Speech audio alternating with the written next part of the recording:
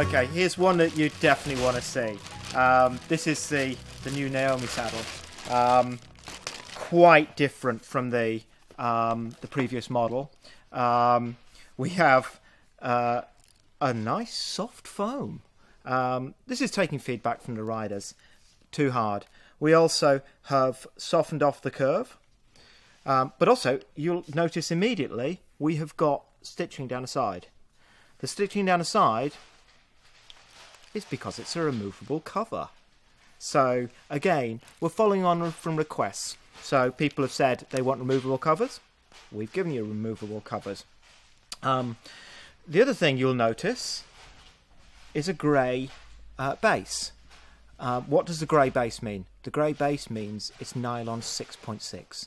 So this is 30% tougher than nylon 6, which is 400 times tougher than the PP bases previously. They're lightweight because there's no steel inside.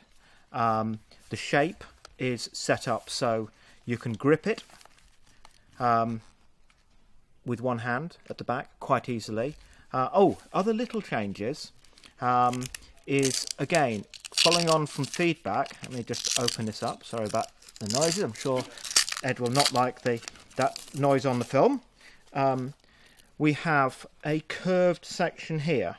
So we've taken away the sharp edge. So where your finger touches it, or fingers, you don't get calluses or cuts even on your hands from gripping the back of the saddle. The front of the saddle, we have the shorter handle, but a bigger grip area. So we have removed the front barrier from the handle, which means when you grip it, you can grip it over the whole of the handle. So you can grip it from the side, the front, which is now wider, or, well, either side or both sides. So it gives you more options. And for stiffness of the base, it's noticeable. It's very, very noticeable, and actually feels more like a carbon base than it does a plastic base.